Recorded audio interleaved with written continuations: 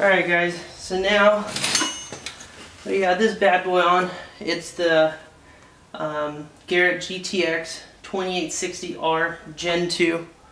I got it on semi, where there's a couple more things to bolt up. It's bolted on. We got to clock it. We have to adjust the downpipe to fit it. We did get the 3-inch V-band clamp style outlet. This is an extra add-on that you have to bolt onto this housing. This housing is an internally wastegated housing. It's a T25 housing with the 5-bolt pattern that's able to fit this V-band here. There's a couple more things we have to do, touch things up, get this oil line connected, clean a couple things. If you're wondering if there's oil here, it's PB Blaster, get the old bolts off. Now this turbo is a decent size upgrade compared to the KO4. We're not going to run that much boost for now.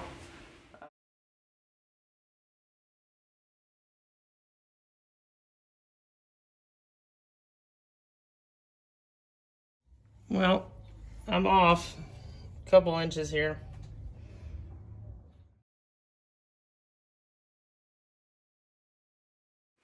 Alright guys, we are back.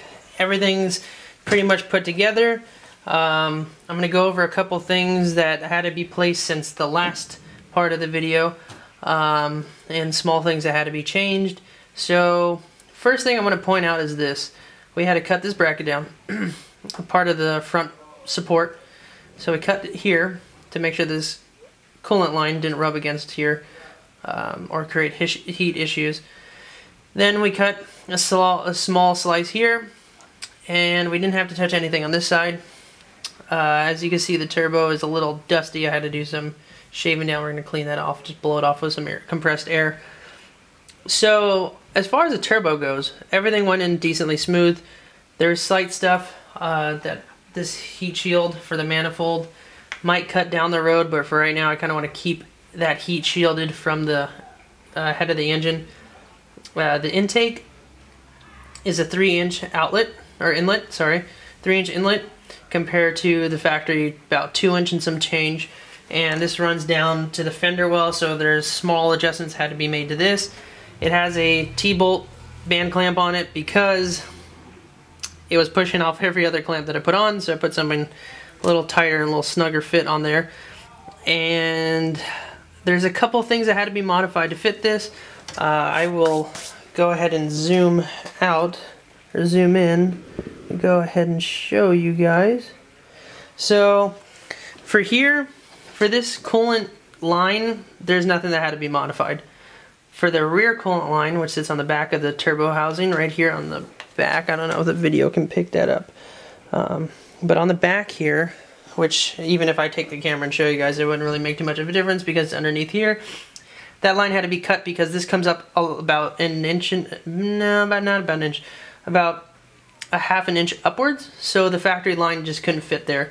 So we had to do a little cutting, which will be fixed once we get the line. We just ordered some high quality and high temperature line that will be able to fit in there. And then after that, what we're going to do is we're going to do steel braided if that doesn't work for now.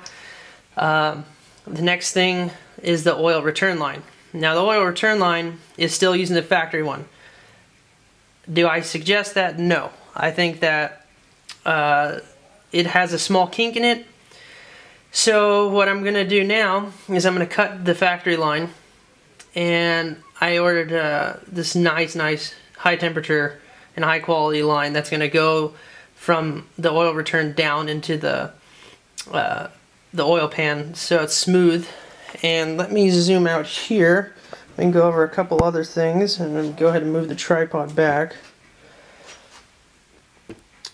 Get a better view of the overall car. So, because what we want to do is we want to talk about some cooling and heating issues here.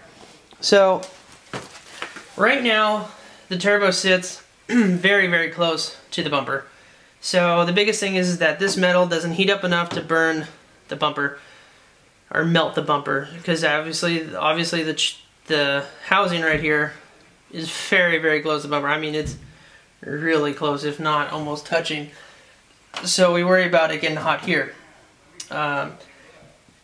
Coolant is a huge thing for this turbo because we don't want it to start caking on oil once a car shut off. Coolant's always important, so we're going to run a different type of coolant that's going to be a couple steps colder compared to what the factory is. We even did this nice grill. This is by Dipnsas, and this grill is fantastic. It lets so much airflow into the engine bay of the car, and also helps for AC, a condenser, and radiator. It cools off a lot, and so that's a big thing. So what we're going to do now with this is most likely drill some holes into the hood of the car, right here, probably around this section, and get some air onto the turbo itself to maybe get it just a tad bit colder. Now, we know how turbos work. If they run hot, you know, the exhaust gases move quicker, so on and so forth.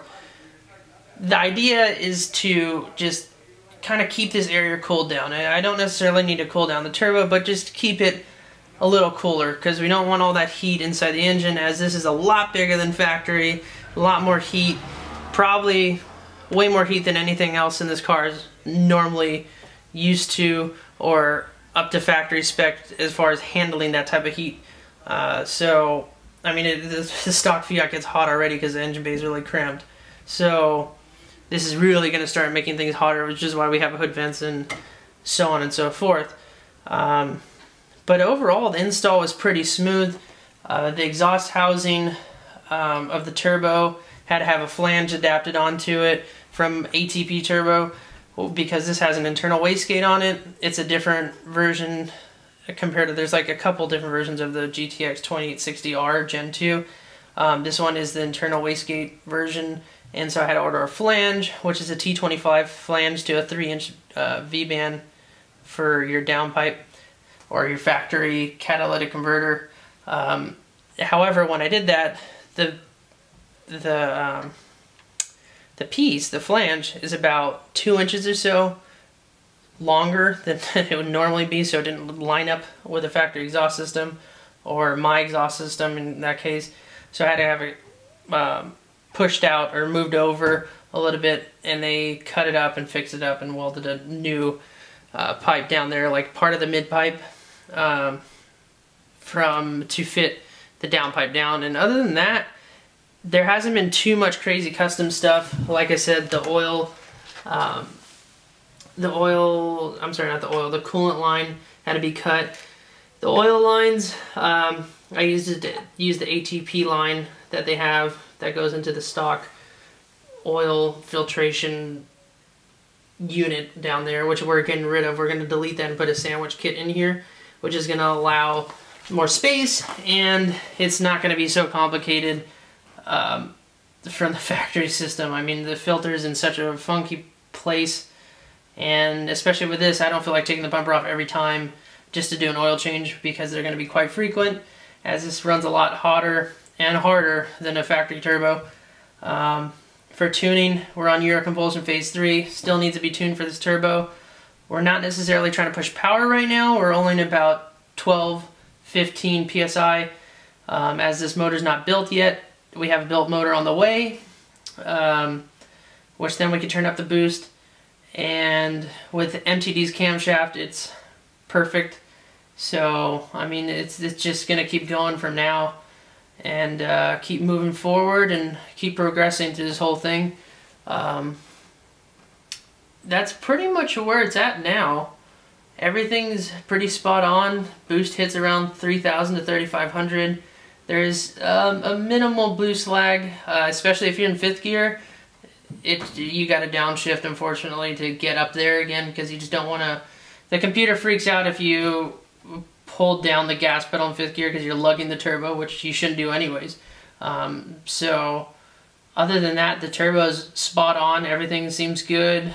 Like I said, it runs a little hot, so we're gonna vent some stuff out here just for the safety of other parts like fans and things like that.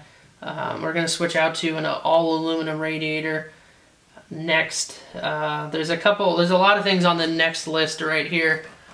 But so far everything runs good. It works great with a boost controller. I have a Garrett Profect Spec 2 or Profect B Spec 2, something like that, and it works great. Can't complain about that. A couple people I wanted to name out for their help would be Chris. He runs a YouTube page as well, and he's on Instagram as Abarth Chris, but I believe the I is a 6 or something like that. I'll leave a link to his Instagram and his YouTube page as well. Next person is Dipnsas, Lance, always helping out with the car, always ready to modify whatever I throw at him, and it's just fantastic. MTD for their camshaft and their help and tuning support, and then Eurocompulsion for their tuning.